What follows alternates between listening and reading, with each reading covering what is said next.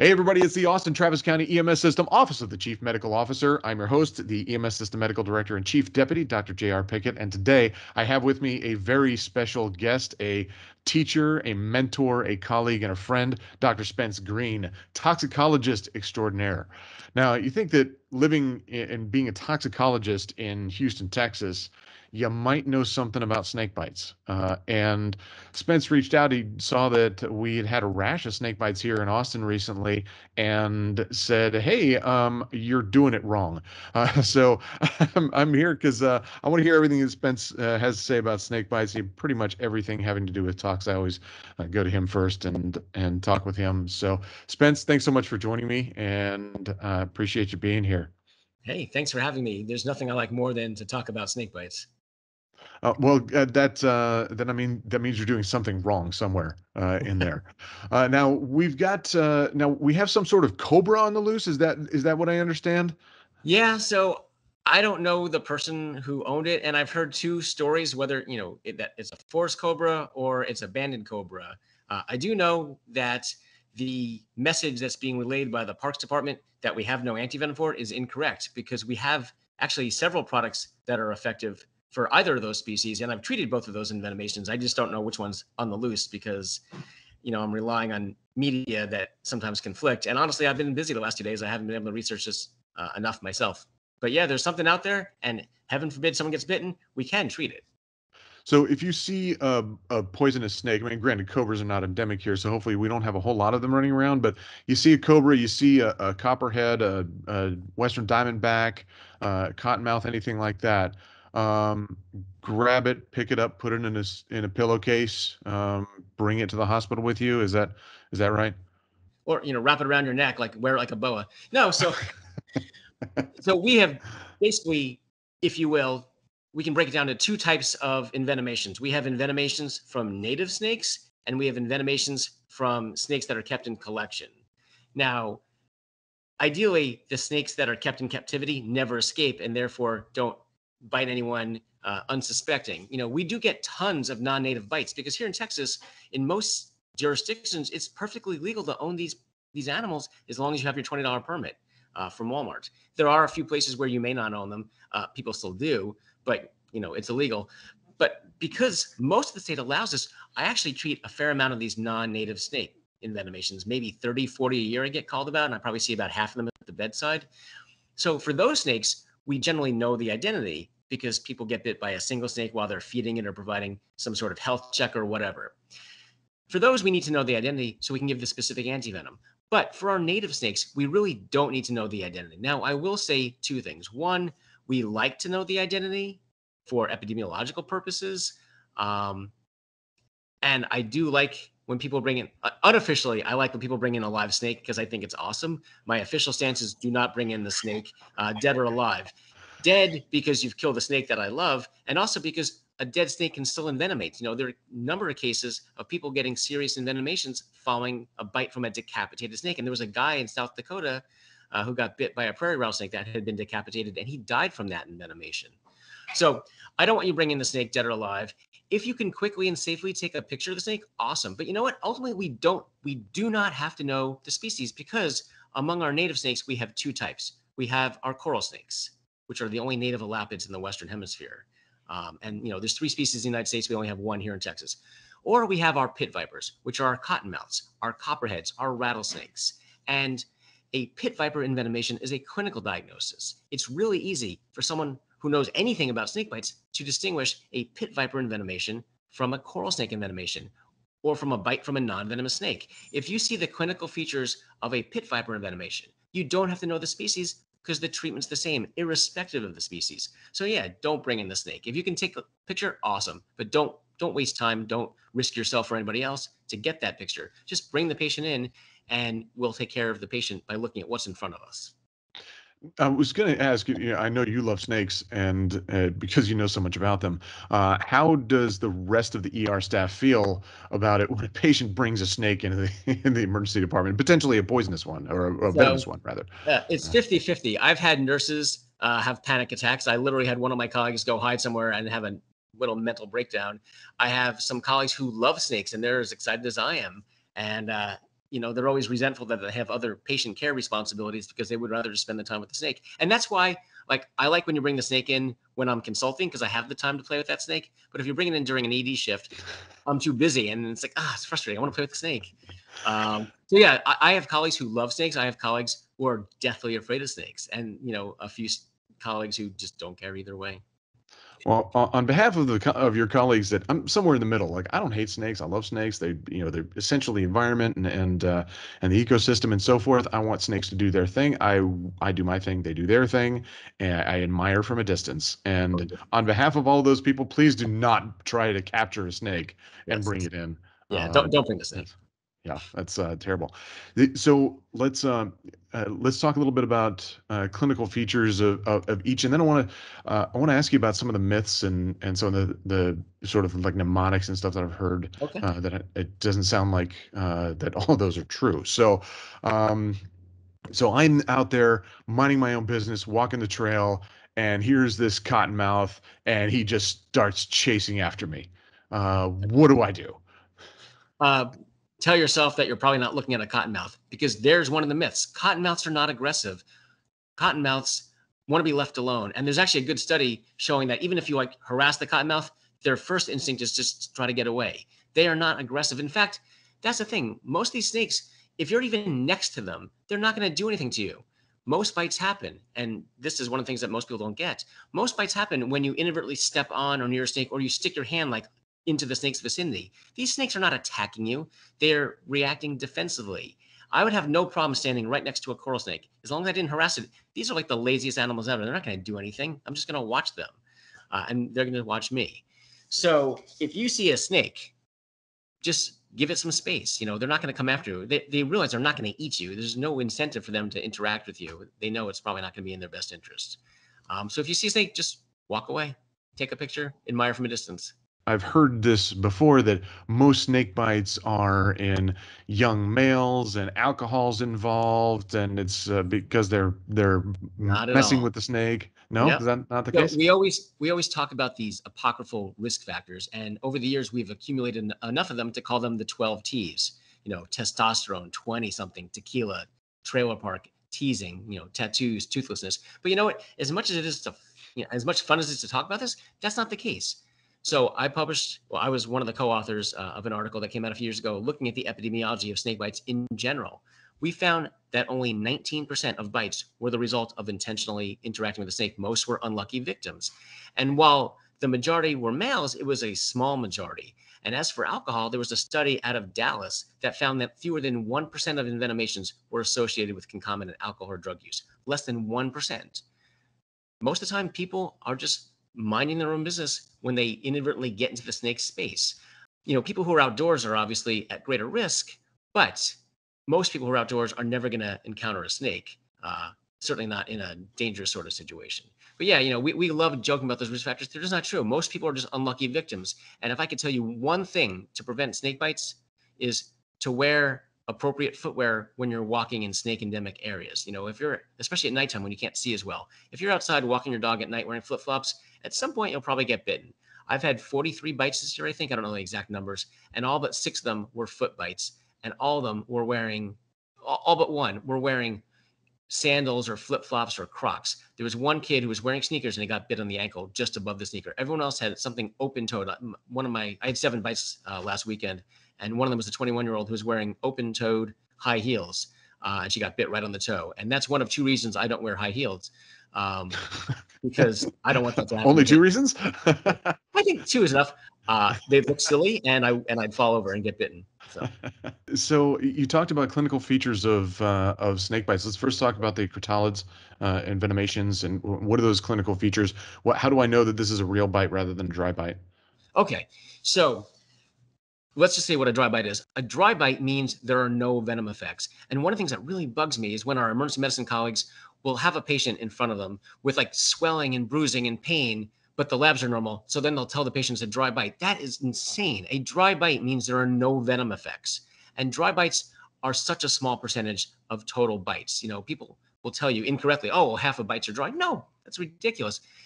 Fewer than 10 to 15% of snake bites from our crotalids are dry.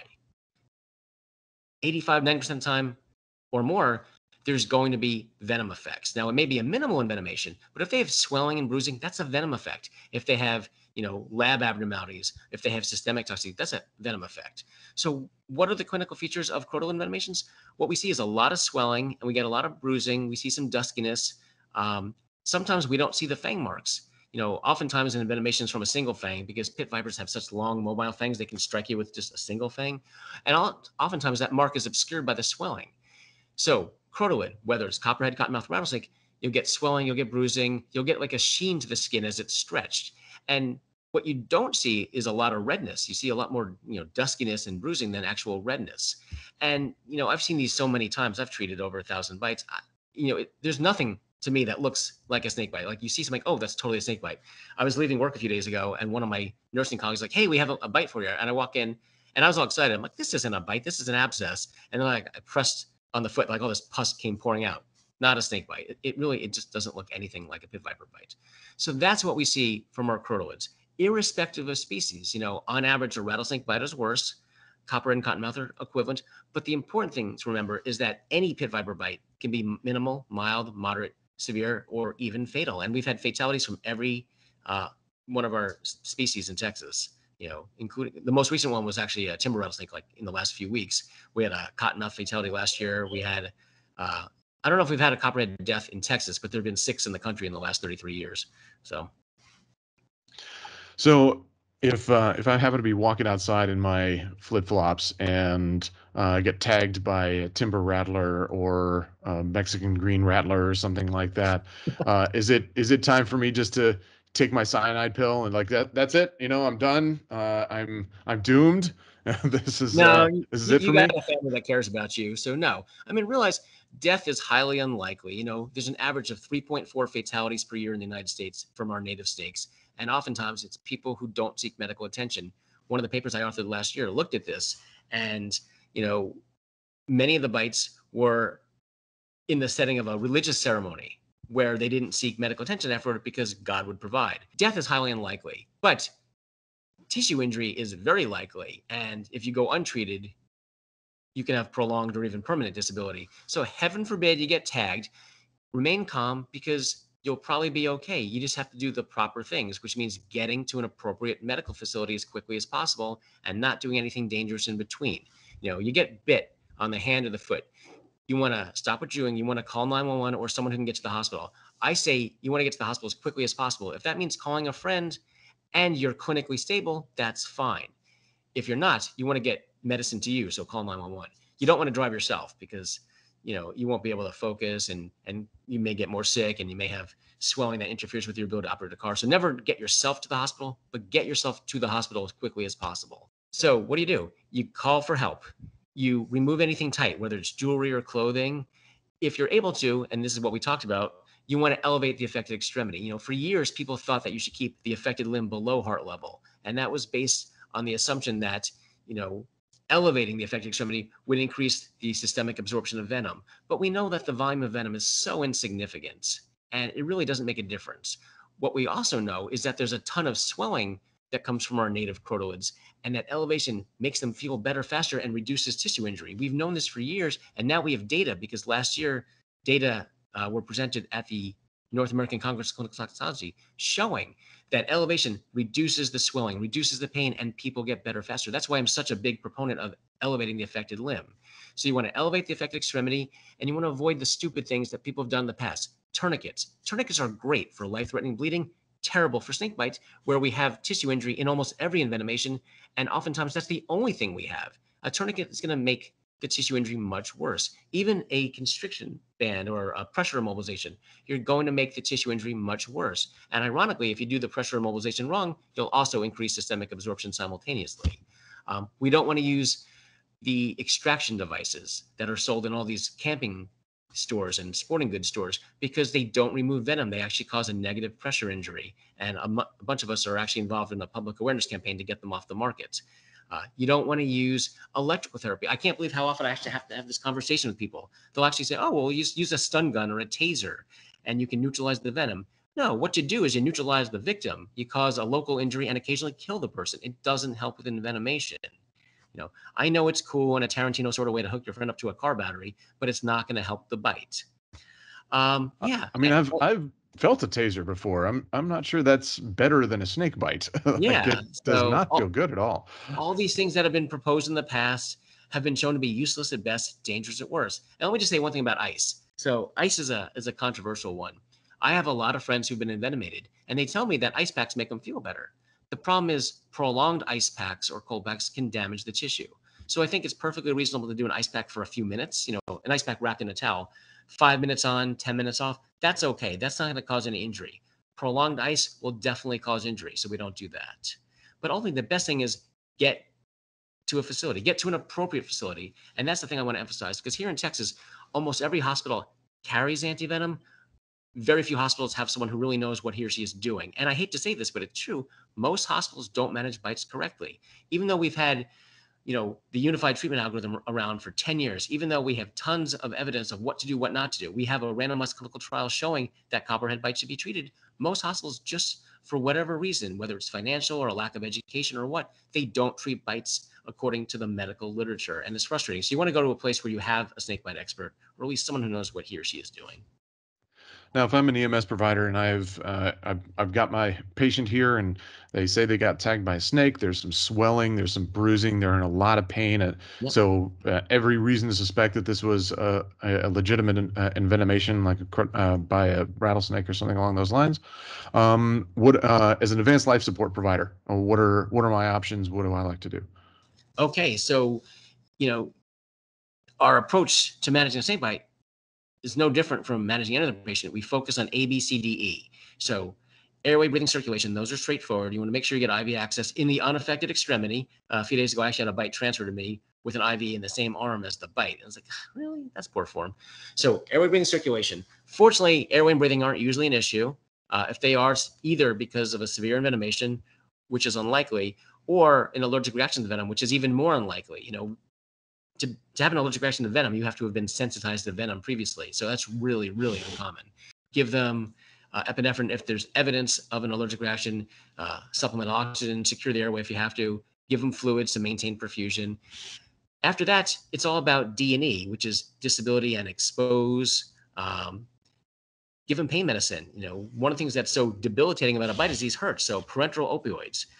And then E can also be elevate while you expose the affected extremity. You want to mark the progression of the local injury and then just go to the right place. I was reading the Joint Trauma System guidelines on snake bites, and when they talked about elevation, they were talking about like 60 degrees, like Yeah. really elevating the heck out of the Yeah. extremity.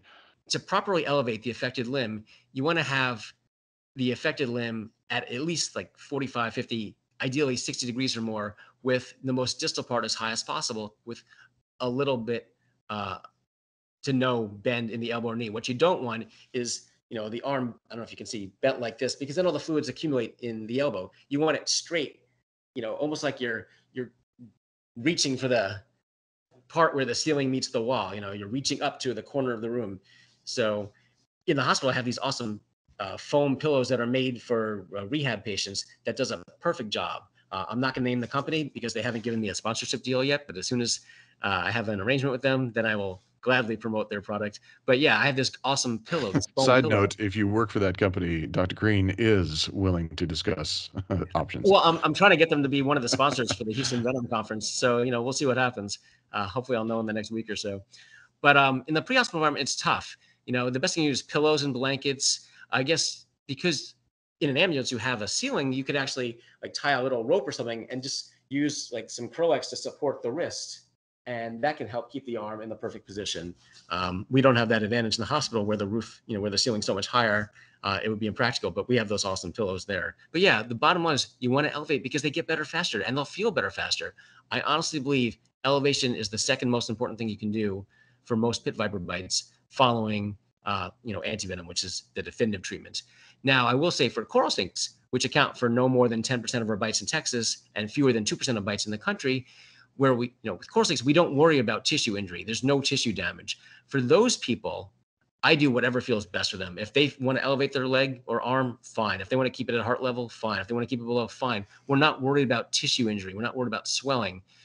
We're just worried about pain control. And if you're in Florida, more significant neuro stuff, but we don't really see the significant weakness in Texas. We see occasional objective findings like ptosis or whatever, but in Texas and in Arizona, you don't really see the skeletal respiratory muscle paralysis that people fear about coral snakes. Coral snakes, there's a lot of myths about them because they're so infrequent. People, they think they know about them, but they don't.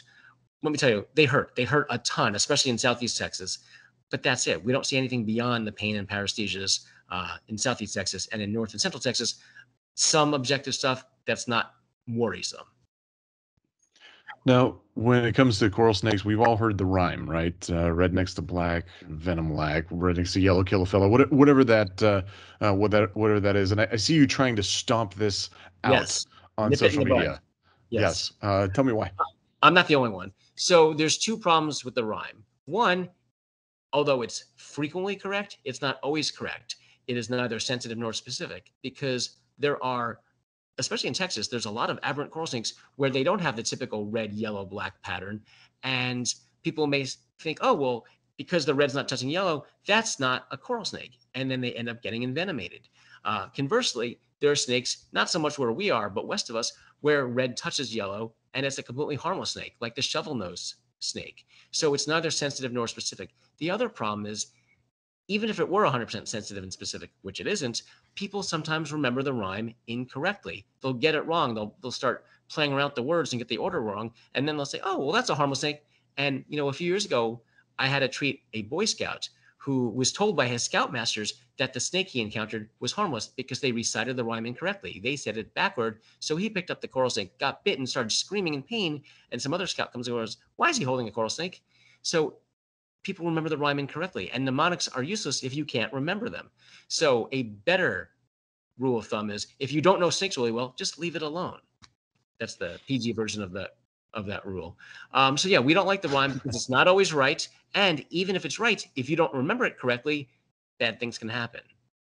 I like that rule. I can send you a picture of that kid with the leave coral the snake. snake alone. For treating the pit viper envenomation, you mentioned pain control like opiates, fentanyl, ketamine, whatever that you have available there for treating pain. What are your thoughts on Benadryl? What's your thoughts on volume expansion, like crystalloids? So let's talk about crystalloids. It's really important to maintain euvolemia. And one of the reasons people can get really sick from a pit viper bite is, volume depletion, because of third space and losses from GI if they have vomiting or diarrhea or whatever. So it's really important to establish IV access and give fluids, maintain perfusion. I think theoretically you could give too much fluid if they're hemodynamically stable and you just start pouring in fluids because think about it. They have leaky capillary following a snake bite. And where do you think all that fluid is going to go once you've established, euvolemia? I think theoretically that fluid can go into the limb. So while it's important to get IV access and, support circulation, I think it's, potentially dangerous to give way too much fluid.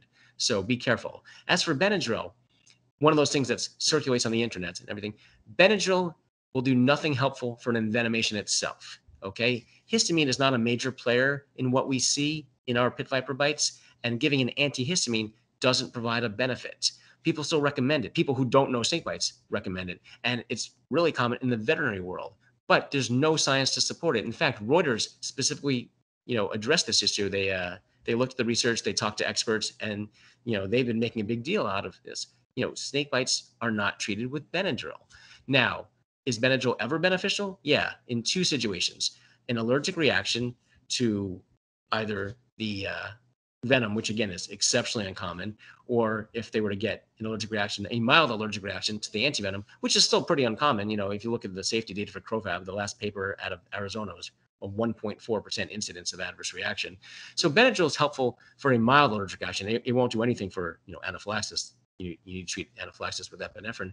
So Benadryl is helpful for that. And then sometimes we'll give kids with bites Benadryl, not because it's doing anything for the bite whatsoever, but because sometimes these kids are wild and crazy, as kids tend to be. And at some point they need to go to bed for their sake and for their parents' sake and for the nursing sake. So we give Benadryl to go night-night. It won't help with the bite itself, but it'll help with the overall patient care. But Benadryl for an envenomation itself, there's no point. It doesn't make a difference. And theoretically, it could cloud the picture. If you give someone Benadryl, they get sleepy, then they can't provide a good history. It also could potentially provide a false sense of security if people think, oh, well, I can just give them Benadryl. No, you can't. The treatment is antivenom, or at least monitoring to see if they need antivenom. You can't just take a Benadryl and be fine, because that's not how it works. So if I'm an EMS provider, I'm called out to the scene. The person says, "I got bitten by a snake. I'm not sure what kind it was. I think it may have been a one of these pit vipers. I don't know them that well." And you're looking at this, and there is nothing. Like maybe there's a fang mark or two, but there's no bruising, there's no swelling, there's no significant pain. Do they still warrant immediate transport to the hospital, or can we say, well, why don't we do some watchful waiting and call us back if you get any symptoms? That's a great question. We recommend they still get observed because, as I said before, most bites from venomous snakes will not be dry. Most of them will result in envenomation at some point. Of course, a bite from a non-venomous snake isn't worrisome, but if you don't know what the species is, assume the worst. The problem is, or the thing is, snake bites are dynamic. Just because something looks fine at first doesn't mean an hour from now, 2, 3, 4, 5 hours from now, they won't be much more significant. If you look at the unified treatment algorithm, the recommendation for a suspected dry bite is still to observe for 8 hours. And I can tell you from my own practice, I've had a guy come in after a bite from a rattlesnake who had no signs and symptoms. And his labs were fine, his exam was fine, but we did the right thing. We watched him for 8 hours and we repeated the labs like a little bit before 8 hours. And I got a phone call from the lab the same time I got a phone call from the nurse. The lab called back and said his labs, which had been totally normal the first time around, started going all the wrong direction. And at the same time, there's like, hey, his arm was beginning to swell. And I went to see him, and yeah, he had swelling and bruising where he had not had any for the previous few hours. And over the next day or so, he got worse because he ultimately got treated, of course. But that's what happens. Bites that look insignificant at first can get much worse. Do they all need to go to the emergency department right away? I think they should, because you may see lab abnormalities before you see any clinical effects, and they can decompensate quickly. I suppose if you had someone who lived close by who was perfectly reasonable and responsible and had a ride, you could say, well, let's see if anything happens. Especially these days with the hospitals being so full, perhaps there's a role for that, or perhaps there's a role for, getting checked on by EMS again. But right now, we recommend that a bite from any potentially venomous snake gets monitored and observed for 8 hours from the time of the bite. And you mentioned lab abnormalities. What kind of things do we see with labs? What are some of those like systemic effects from the pit viper envenomations? Okay, so yeah, a pit viper envenomation, there's three things we worry about. We worry about the local tissue injury, which we see in almost all these cases, and in most cases, that's all we see. We can see systemic toxicity, which could include difficulty breathing, refractory vomiting, diarrhea, hypotension, and we can see hematologic lab abnormalities. And the labs that I care about are low fibrinogen, elevated prothrombin time, and thrombocytopenia. Lab abnormalities are pretty common, but clinically significant lab abnormalities are fortunately very rare, and medically significant bleeding is really, really rare. There's one paper years ago that showed that medically significant bleeding only occurs in 0.5% of bites. Some other studies have suggested the incidence a little bit higher, maybe even up to 5%. But still, most people will not have medically significant bleeding, but they may have the lab abnormalities that predispose them to that. So they need to be monitored and often treated. What about things like renal failure or rhabdomyolysis? Rhabdo's really uncommon. I check CKs on all my bites now, and they're almost never elevated, and certainly they're not elevated to any great extent. Now, of course, I'm treating primarily copperheads. Even when I was in rattlesnake country, when I worked in Arizona, when I trained in Arizona, we didn't see rhabdo a lot.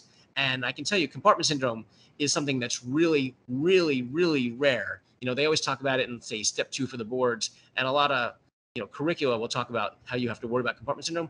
I've treated over 1,000 bites. I've been called on over several thousand bites. I've never seen a true compartment syndrome. I've seen people think they had compartment syndrome. I've seen doctors do fasciotomies for what they thought was a compartment syndrome, but there's never been any objective evidence that there's a compartment syndrome.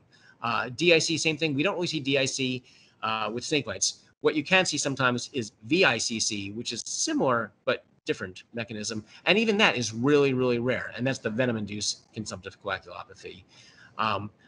And for pre-hospital care, the whole concern for compartment syndrome is really insignificant. But even in the hospital, it's important to know that if there's a true compartment syndrome, which again, you'll probably never see in your career, even if it does exist, it's a marker of the badness, but it's not responsible for the badness. So you treat it not by doing surgical intervention, but by treating with more antivenom. because the elevated compartment pressures are indicative of a bad envenomation that needs to be treated with antivenom. If you just relieve the elevated pressures, but you don't treat the envenomation, the muscle still dies. But if you treat the envenomation with the antivenom, then the pressures will normalize. But pre-hospitally, there's nothing to do about that besides elevation and pain control. So for the pit viper bites, my patient gets bitten. They're definitely symptomatic. They're going to the hospital. They're getting antivenom. What's expected hospital course? How long do they typically stay in hospital? Uh, and issues like pain or anything post procedure issues like that. What do you see? Yeah, so most pit viper bites really only need to spend a day, maybe two in the hospital. The course of antivenom, with some exceptions, is the initial dose, and they may get some maintenance dosing. I can tell you 99% of my snakebite victims are out of the hospital within 24 hours because there's no real advantage to staying in the hospital beyond that. Some people will require prolonged course of antivenom, and some will be just systemically ill, so they'll need other medical issues addressed. But if you treat them early and aggressively, you can hopefully avoid all the sequelae of a bad untreated bite, which can include multi-organ failure and significant pain. Most people will be out of the hospital in a day or two. I think it's important to know that once you go home, you still have to do a few things to help yourself get better faster. We continue elevation for a few days. If you're bit on the leg, we keep the leg propped up on one of those fancy pillows, and we encourage people not to bear weight for a few days and until they feel better. I've seen some patients get discharged and told, oh, we'll start walking on it. I've actually seen some children's hospitals saying that they won't let the kid go home until they can bear weight on it. And they'll force these kids to walk on these painful, swollen legs. I think that's terrible. My bites, they don't put weight on it for 4, 5, 6 days. That's my instruction, or even longer until the swelling is really improved. The good thing is, if you treat them aggressively with antivenom, usually within a few days, they are able to bear weight without discomfort. I had, again, 7 bites this past weekend, and one of them was a kid who got bit on the ankle. And, he got treated with antivenom within a few hours. I watched him overnight, and he went home. And he went home on Sunday, I think. And on Thursday, yesterday, his dad was like, oh, yeah, he's feeling great now. He's running on it again. That's such a success story. You know what? We don't see that in people who don't get treated with antivenom. We see that in people who get treated appropriately and quickly. The people who go untreated, they often have weeks, sometimes longer, with pain and swelling. And some people will have permanent post-exertional swelling. I remember this one young woman, she was a triathlete. That was her hobby. And she had a significant bite with swelling from her toe to her thigh. And at the hospital, they didn't treat her because it was a copperhead bite. And you still see that sometimes. People say, oh, well, it's a copperhead. We don't have to treat. And that's nonsense. She has pain and swelling anytime she stands for long periods. She certainly can't run, and she absolutely can't run competitively. That snake bite changed the course of her life. And you know what? Had she been treated aggressively with antivenom, she'd probably be fine. She'd probably be able to do the things she used to love to do. It's really unfortunate. That's too bad. So for pre-hospital care, pit viper, um, uh, take care of the ABCs, expose the limb, elevate the limb, throw an IV in them, make sure that they're euvolemic, so volume resuscitate as needed, give Yep. pain medication. Don't worry about the Benadryl. Don't put on a tourniquet. Don't wrap it in some like constricting bandage or anything of that nature, and get them to some place that has antivenom that knows what they're doing. Right. And Um, if you can quickly and safely take a picture of the snake, great. Otherwise, don't delay transport. Yeah, you nailed it. That's exactly what you do for a snake bite. It's really simple. Now let's talk about the coral snakes. So the Sure. elapids. So neurotoxic, a little bit different presentation. What do we do for those pre-hospital setting and then in hospital? So, airway, breathing, circulation, pain control, especially in Southeast Texas. So, I'll say one of my research interests is the geographic variation in the coral snake envenomations. And it seems like in South and East Texas, the bites are really painful, like you're being tased. Um, it's not uncommon for me to give someone a few hundred mics of fentanyl in the first hour, even little kids. So these are really painful. These are probably the second most painful things I treat behind widow spider envenomations. So pain control.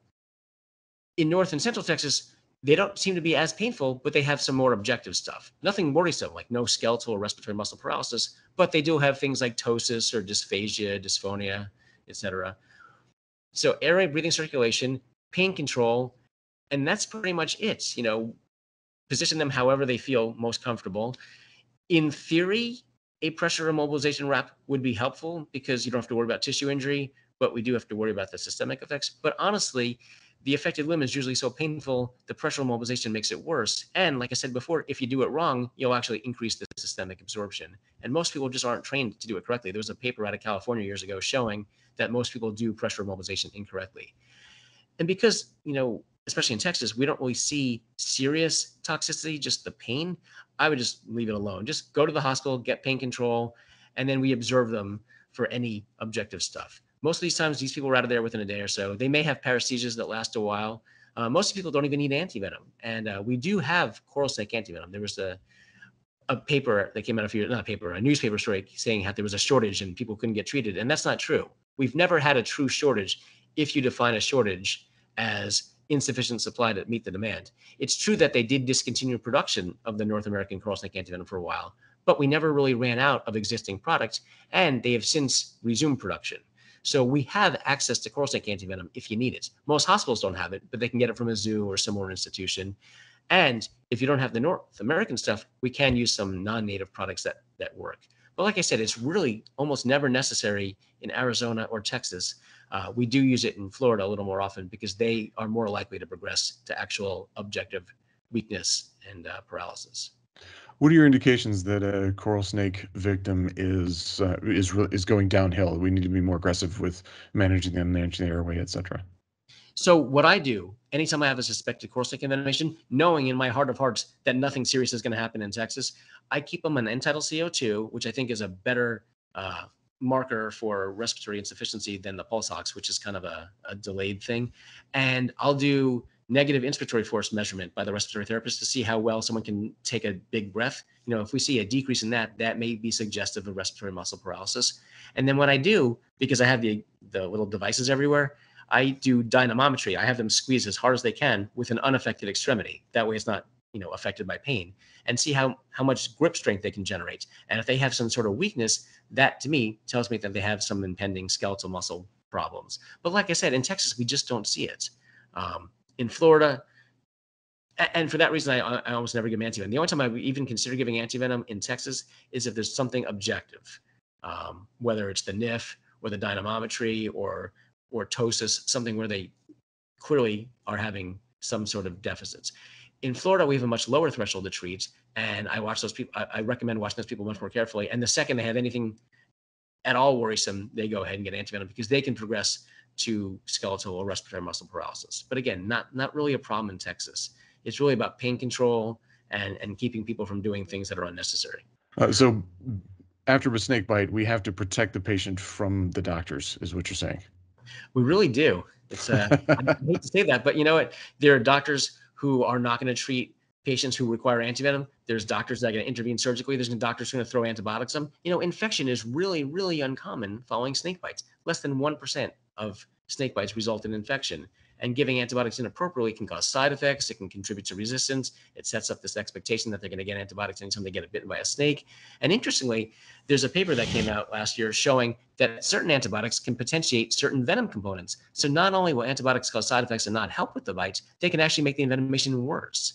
So antibiotics should not be given prophylactically, only when there's objective evidence of an infection. And again, that's so rare. In one paper, less than 1%. In a paper with which I was involved, it was 3 out of 280 patients, so a little more than 1%. They should not be given routinely. So yeah, we have to protect our patients from the doctors who don't know about snake bites. Now, just because there's a cobra on the loose, just touching base about non-native snake species. So I'm my pet gaboon viper got out of his cage, or my neighbor's rhino viper got loose, or whatever. Anything else to kind of throw out there that EMS providers might want to know about? For EMS, obviously the same rules apply. Just realize that they shouldn't spend time trying to find a hospital that carries the antivenom, because no hospitals are going to carry the non-native antivenom. Hospitals don't carry non-native products. They carry our native products, which are not useful for these snakes. Instead, they want to go to a place where they have someone who knows what he or she is doing, who can obtain the correct antivenom. The pre-hospital care is the same. And of course, they shouldn't try to catch the snake themselves. Here in Texas, there are hundreds of people who volunteer their time to freely, to relocate these snakes or to capture these snakes. If you have a venomous snake that's native to Texas in your property and you want it removed, you can call these people and they'll come and remove it for free. If it's a non-native one, they'll capture it and return it to the proper person or to the authorities, depending on whether it was kept legally or not, or they'll bring it to a zoo or something. So yeah, they shouldn't try to capture the snake themselves. It's the same rules as before, just protect themselves, do the right thing for the patient. But the actual pre-hospital management kind of depends on the species. So if it was a rhino viper or a Goon viper, we treat that like any other viper bites with the elevation, et cetera. If it's a cobra, it kind of depends whether it's a cobra that causes exclusively neurotoxicity versus a cobra that causes tissue injury as well. If there's any potential for tissue injury, we don't consider the pressural mobilization and we do elevate. If it's an exclusively neurotoxic snake, we don't worry about the tissue injury. So that kind of depends on the species. We see a lot of monocled cobra bites in Texas because it's probably the most popular non-native captive, and they can cause both local tissue injury and neurotoxicity. So you have to be on, to watch for those. And then of course, if you have a spitting cobra, you have to consider any potential eye injuries and just irrigate those eyes tremendously. Treat them like a chemical exposure. What kind of an injury does that cause? You can get destruction of the cornea, corneal epithelium. It could theoretically penetrate more deeply. So think of it like a caustic agent. I mean, I'm trying to sort of picture this. The snake thinks, like, disrespects you so much, like thinks so little of you. It's like, I'm not even going to bother biting you. I'm going to spit my venom at you. That's how little I think of you. So, I mean, that's just a straight disrespectful snake, in my opinion. Yes. Okay. I mean, you're anthropomorphizing a little bit. Obviously, spitting is a whole lot safer than biting. It's like using a gun versus a knife. A knife is a personal sort of thing. You gotta have more confidence. Snipers, it's a whole different thing. But so, Spence, thanks so much for talking to me about these today. I understand that you've got a conference coming up that really gets into all about envenomations and how to take care of that. Can you talk to me a little bit about that? Yeah, absolutely. Since 2013, I've been directing the Houston Venom Conference. We didn't have an event last year because of the pandemic, and we didn't do one this year. We are, there's a conference in Denver on October 6th, the Denver Venom Conference, which is being hosted by Nick Brandenhoff. I really encourage people to go. But my event for next year, the Houston Venom Conference, is June 3rd and 4th, 2022. The event itself, the actual lectures are on June 4th at the Westin Hotel in the Texas Medical Center, and we're offering hopefully CE for doctors, nurses, EMS providers, and for the first time ever, veterinarians. And we're going to have a whole day devoted to envenomations of all types and how to manage them. We'll have some international experts talking about snakebite management, talking about venom components and venom variability, spider envenomations. We're going to talk about what to do if your pet is envenomated, where to go, what to do, what not to do. And one of the things I really love about the event is we have a panel toward the end of the day featuring patients and parents of patients describing their experience with the bite, what went well, what didn't go well, what they learned, how they could have prevented it, what they know now. It's always really popular. We've done it 2 times in the past, and it's one of the greatest parts of the day. So yeah, it's all day on June 4th. Like I said, offering CE for a variety of healthcare professionals, and we'll have a reception the night before at the Houston Zoo. That's June 3rd. And the website will be updated soon. It's a little outdated now because we put a pause on it for COVID. And tickets will be available in a few weeks after that. So yeah, Houston Venom Conference, June 3rd and 4th in the Texas Medical Center. It's one of the largest conferences in North America devoted to envenomations, and it's tailored for people at all levels of training: EMS providers, physicians, nurses, and even people who are just interested in snakes and herpetologists. We should have about 400 people, and it'll be a great day. And I understand the food's really good too. Good. I know the food at the zoo is good. Well, fantastic. Spence, thanks so much for spending some of your morning with me here and talking with me about these things. We'll be updating our protocols, and but this is great, valuable information, and thanks so much for spending the time. Well, thanks for having me. I appreciate it.